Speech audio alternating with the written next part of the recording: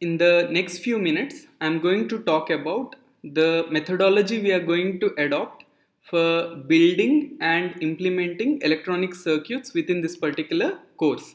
So I'll be initially talking about how to use Arduino, which is an open source microcontroller board for interfacing with sensors and actuators for executing projects.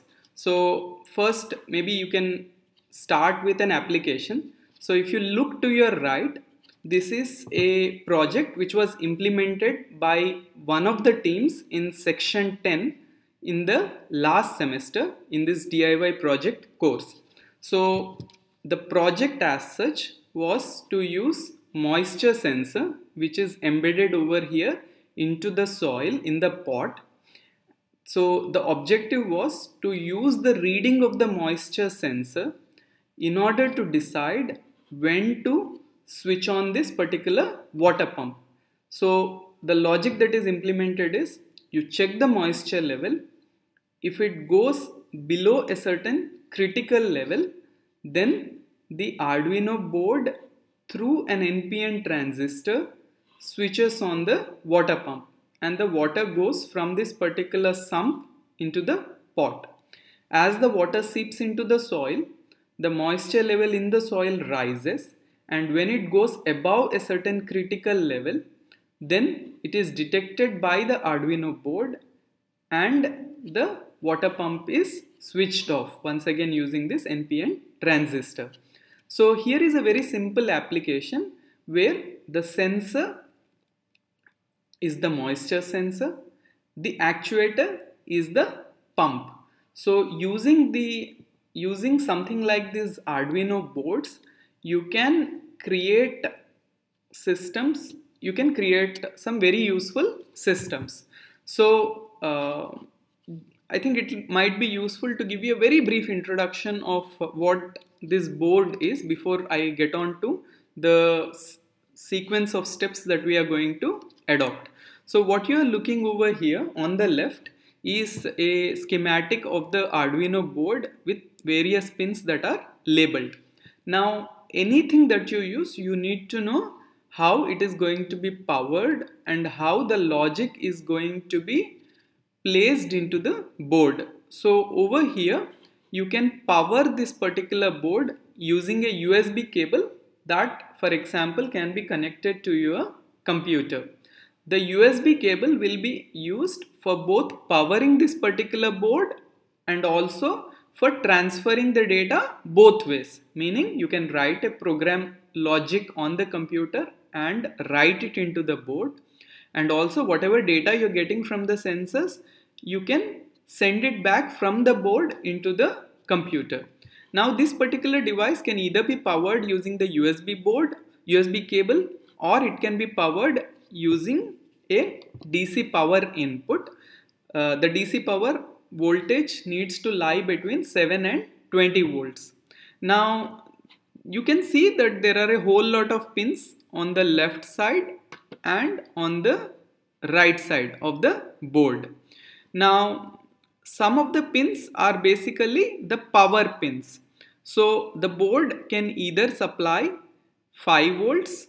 The board by default is going to supply 5 volts. So you are going to connect whatever sensors or actuators you have between 5 volts and ground.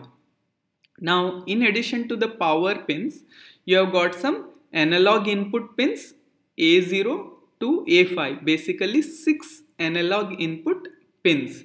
So there are some sensors, for example LM35 sensor, which gives the output in the form of a analog signal, and whenever you want to read data from these kind of sensors, you would connect them to the analog pins.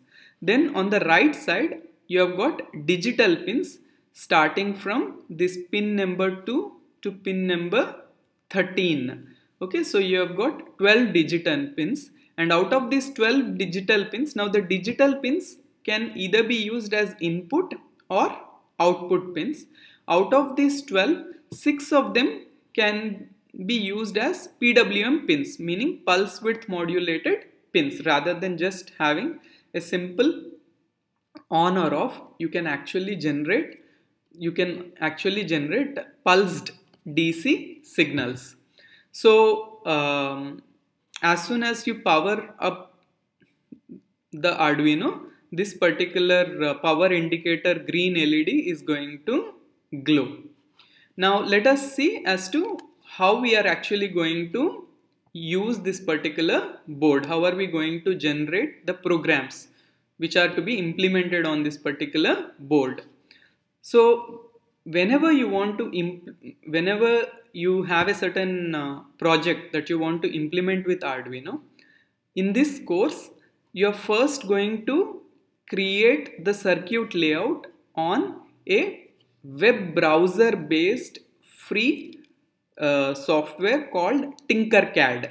So all you need to do is go to this website, create an account, and you're good to go.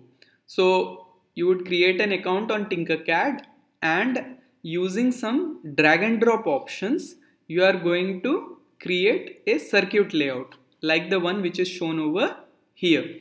The circuit layout which I have shown over here is for implementing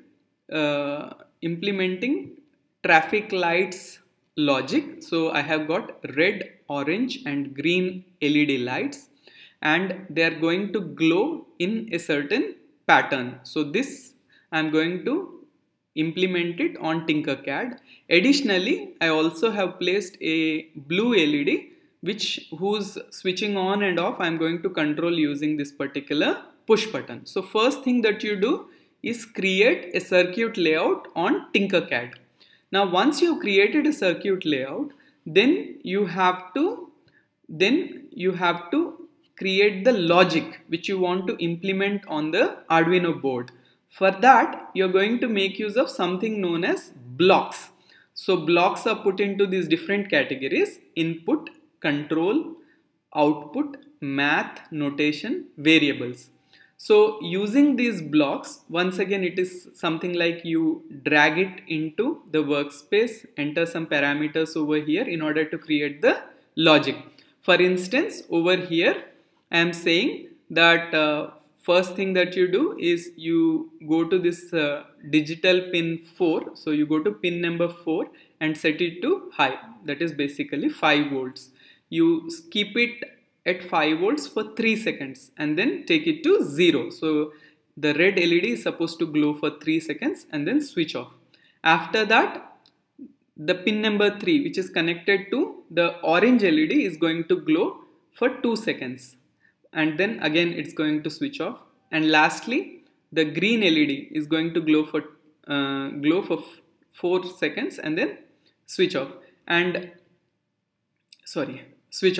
Now whatever code you put in over here, it runs in a loop. Okay, so once you have red switching on for some time, orange switching on for some time, and then finally green switching on for some time, then once again the red is going to be on. So you create a circuit layout, you create the logic using these blocks, and then after you do that, TINKERCAD has an option for you to automatically get this particular logic in text format. Okay, so you select the text option and it gives you the text format of the logic you have created. So you simply copy this particular text and you open the Arduino IDE. IDE is standing for Integrated Development Environment.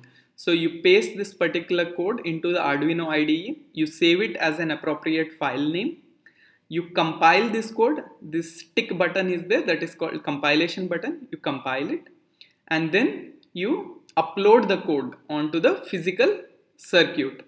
So once you do that, then well, this is I have implemented it on an Arduino and breadboard, and this is what I got.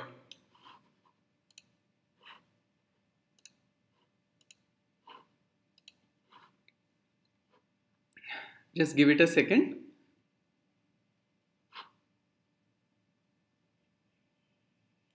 Hello all.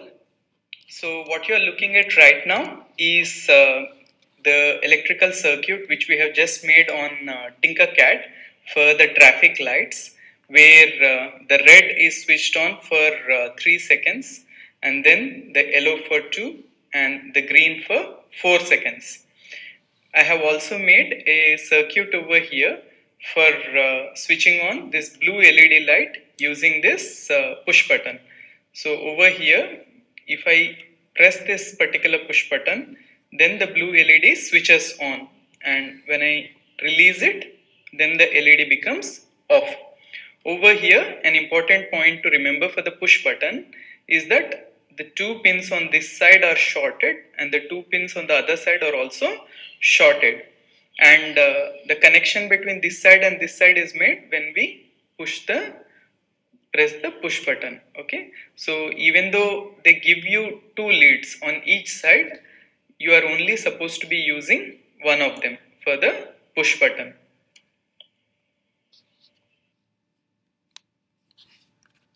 Alright, so what we are going to do next is first I am going to show you how to generate the circuit layout, blocks, and then the text code on the TINKERCAD, and then after that I am going to show you how to make the connections on the breadboard in order to prepare this particular circuit layout. Thank you.